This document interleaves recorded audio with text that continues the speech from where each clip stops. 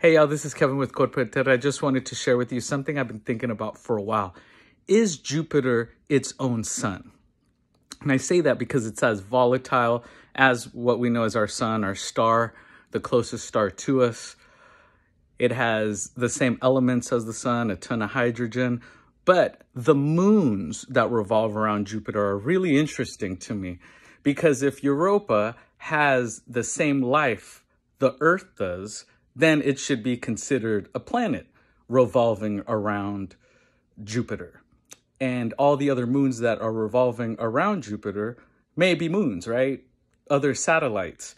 But if we find more planets like Europa, then it doesn't constitute as a moon. And if it revolves around Jupiter, which that it does, then it would be as if Earth revolves around the sun. And here's a little board we have. The kids have already started with a circle, so we're going to continue. This is our great sun.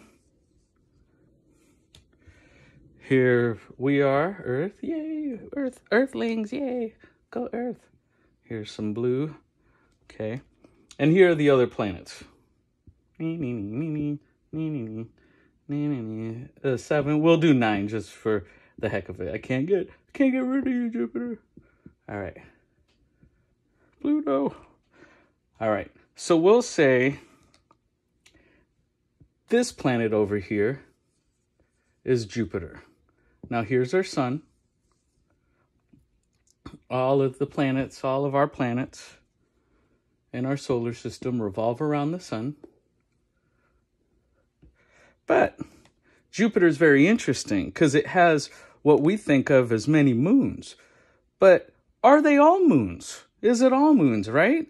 If Europa has life on it, then that's considered a planet. And let's say this is Europa. We'll make Europa blue, then green. And Europa and all the other possibly moons, satellites, revolve around Jupiter. But if Europa has life on it and it revolves around Jupiter, that means that Jupiter's a sun. Jupiter's a sun, and it has its own thing. It has, like the counterclockwise, it just revolves, right? A lot of the planets and, of course, the moon revolve around Jupiter.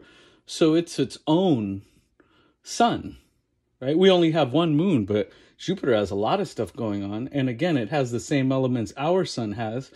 And then Jupiter and all of us, we revolve around the sun. And if we know there's a bigger sun out there, which we do, our sun revolves around that sun, right? Around that star. And then so on and so on and so on. And then back to this, that's like how like a hurricane goes. Mecca, people that circle around Mecca go around in a circle. A lot of stuff in nature goes out of a nautilus shell. So, I don't know. The concept of Jupiter being a sun has been on my mind for a while, and thanks for listening.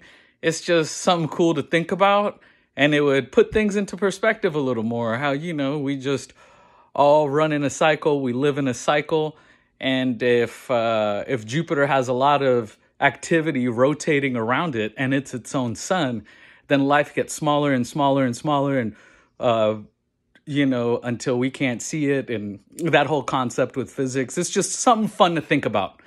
And again, I appreciate you, and have a good one.